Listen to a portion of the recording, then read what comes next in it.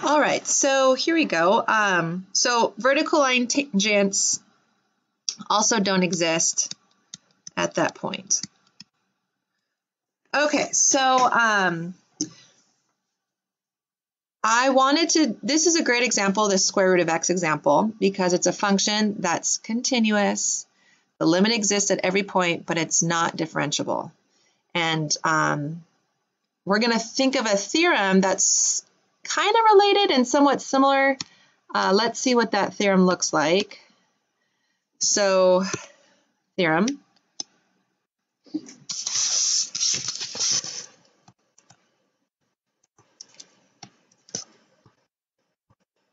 If f is differentiable at a, then f is continuous. All right, and this is a wonderful theorem because the reverse isn't true. It only goes one direction. It's not an if and only if.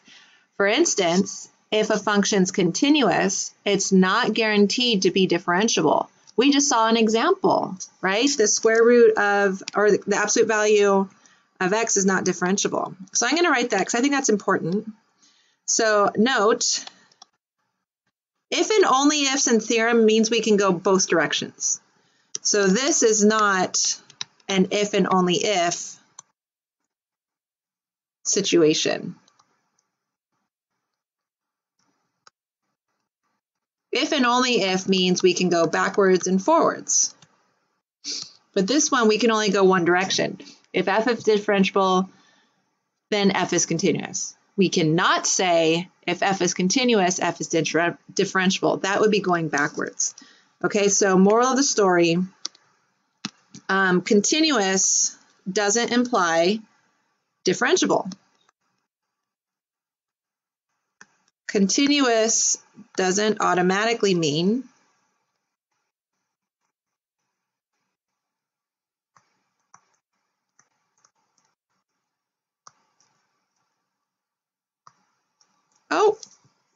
okay.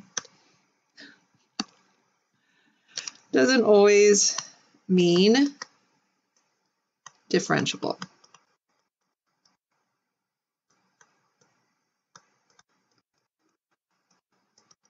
All right, and we just saw with the absolute value function. A function is not differentiable at corners. Okay, so we're going to prove this.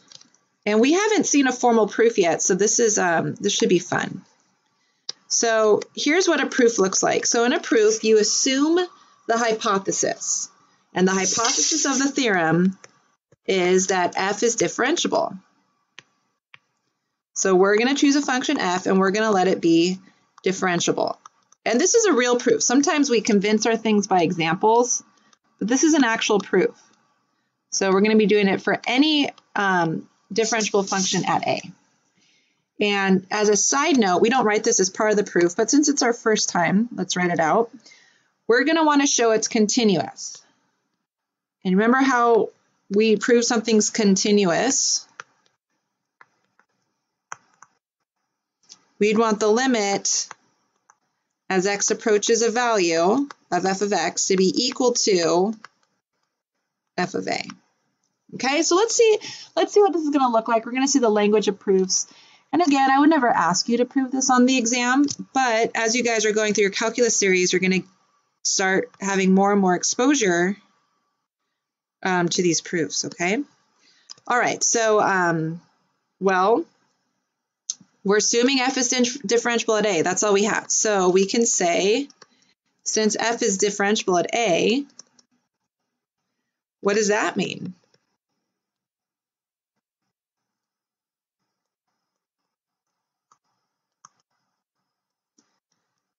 Well, by definition, that means the derivative at a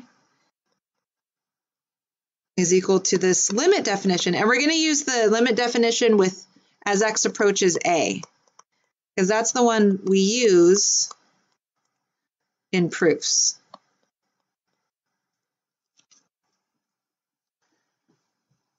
All right, so what we're going to do now, so we got that from our assumption, we're going to fool around with this part. All right, f of x minus a. So what does the numerator equal? So f of x minus f of a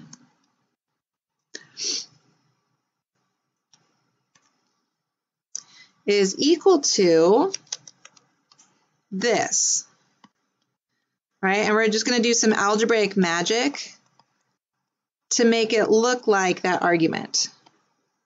So if we want to make it look like this, if we're dividing by x minus a, we have to balance it out. So what balances out division? Multiplication. All right, so now we haven't changed it. We divided it by x minus a, but then we multiplied it by x minus a. So there you go. So that's our motivation. We want to try to make it look like the limit argument, and we just did that. Okay, so we're going to take the limit of both sides. We have a theorem that tells us we're allowed to do that. Okay, so we're going to take the limit as x approaches a of this side,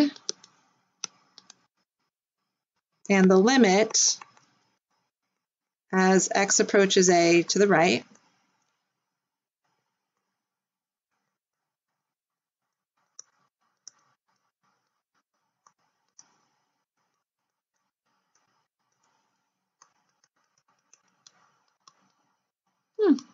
Okay. And we know when we have a product like this, we can separate out our limits. All right, so we'll take the limit of the first expression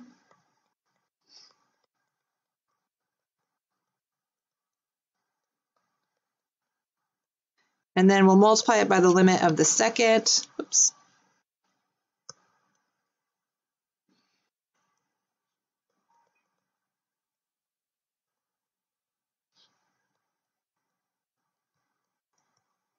All right, so like that. This first one we defined up here.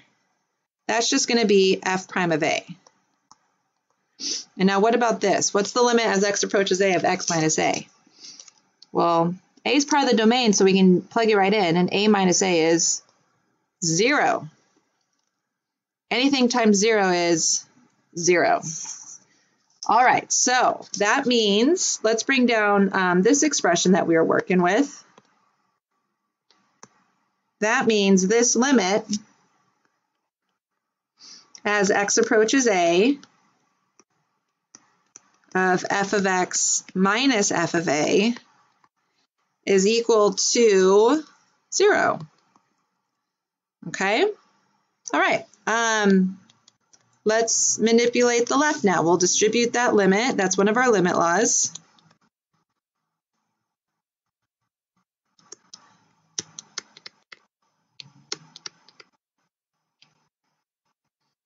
All right, and now time for a little bit of algebra magic. So, well, first of all, f of a is a constant, right? Once we plug in a number to a function, that it gives us a constant. And we know we can take the limit of a constant. It's just going to be the same constant. So that's just going to spit out f of a, which is good because remember we want to show that the limit at a is equal to f of a. And we've manipulated that quite nicely. We have those two parts of what we want to show. And you add f of a to both sides, and that's exactly what we get. So we wanted to show that because now that shows that the function's continuous. So what we did in that proof is we said, let's assume the function is differentiable at a. And only using that fact and other theorems, we built on that fact with other theorems, and we got to the definition of continuity. So we were able to show that the function is continuous at a. And when we're done with the proof, there's different things that you can write. You write like QFE. I like to do a square that I color in. So there you go. Okay, so some final things in this section. We're going to be looking at higher derivatives.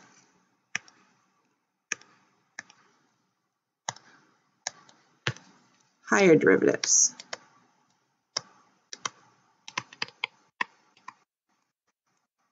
Okay, so for instance, taking a derivative like f prime of x, but then taking the derivative again.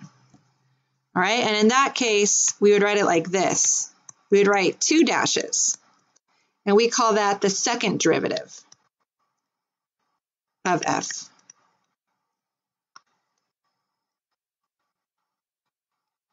So second derivative of f.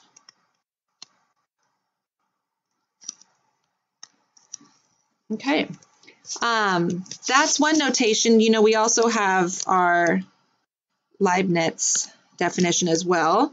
So if we wanted to take the second derivative, that would be like d dx of a function. And this time the function we're taking the derivative of is a derivative itself, right? F prime of x. So it looks something like this. So d dx of the first derivative, df dx. And this is how we're going to do it. So notice we have 2 d's and we have 2 dx's. So the second derivative is going to be written like this.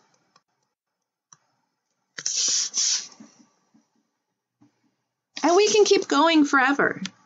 We can talk about the third derivative. We can talk about the fourth derivative. But normally after 4 derivatives, instead of writing 4 dashes, we'll just write the 4 like that, like parentheses 4, like an exponent. And you can take whatever derivative you want. Right? You can take the 1001st derivative. And it's just going to keep going and going and going. Okay, so we'll practice finding higher derivatives in just a second, but a great application of higher derivatives is going back to that position function. So the position function, we've worked with that for a little bit. Here we go, position function.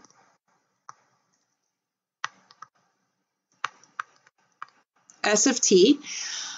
And we know that if we take the derivative of the position function, we can get the instantaneous velocity. We saw that all the way back in 2.1 and then a little bit in these last 2 sections. So if we take the derivative of s, we get the instantaneous velocity. So like that. We can call it velocity, we can call it the rate of change in the position. Velocity is a rate of change of position. So this is our velocity function. We can take the second derivative of the position function. So now we're asking, how quickly is the velocity changing? What's the rate of change? Hold on, let me write those notes because I think that's important. Let me write it up here. Velocity is the rate of change of the position, because that's what a derivative is. It's talking about the rate of change. And so when we take the derivative of the velocity, that's the rate of change of velocity. Does that sound like anything you know? Oh, what are you doing? Rate of change of velocity. So how fast are we changing our velocity? That's acceleration.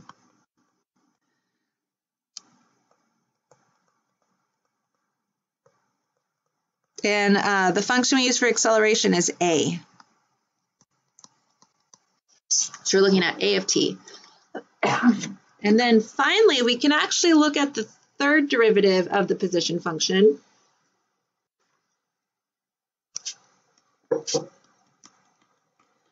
Which is like the double derivative of the velocity, which is like the first derivative of the acceleration. And we call that j. And again, it's the rate of change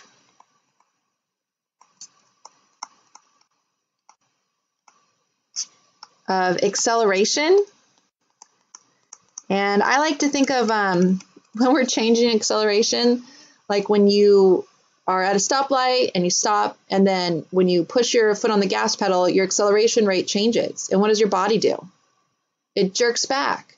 Likewise, if you slam on the brakes, you're changing the rate of acceleration. If you're speeding up then slowing down really quickly, that's a change of acceleration. And what does your body do? It jerks forward. So it's called the jerk. There you go. So if you wanted to secretly insult your friends, you can say, you are a third derivative position function.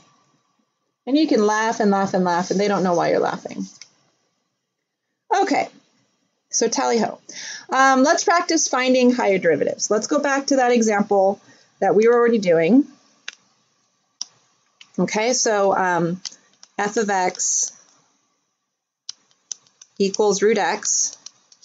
Using the limit definition, we said the first derivative was 1 over 2 root x. Yes? And now, doing that, we could use that to find the double derivative. Okay? And let's just set it up. We won't go through it because it's going to be a lot of, like clearing denominators and multiplying by conjugates. And I know we can do it. It's just more tedious. You can practice more in your homework. But the setup would be the same, right? So we'd really just have to kind of look at this problem, write it in a different color because it's kind of more like a note, as the derivative of the derivative. Okay? So when we write our limit, instead of f, hold on, let me write f prime in front of it.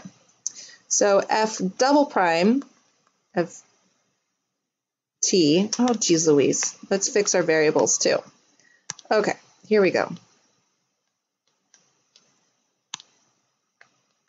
All right, so when we're writing it like this and we're doing our limit definition, we're really going to be using f of prime of x plus h minus f prime of x, because it's the double derivative. Okay, and that's going to be your double derivative. So when we plug everything in, we have to make sure we go to the first derivative, not all the way back to the function. And again, that's all about the instructions and why we're trying to find that.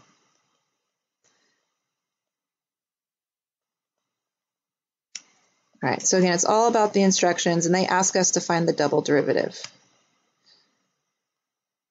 All right, and so that's the setup, and then it'll be up to us to just plug that in, or we plugged it in, but to simplify it, and it looks like we can multiply by the conjugate since we have the square roots, and we probably have to do some clearing of the denominators as well.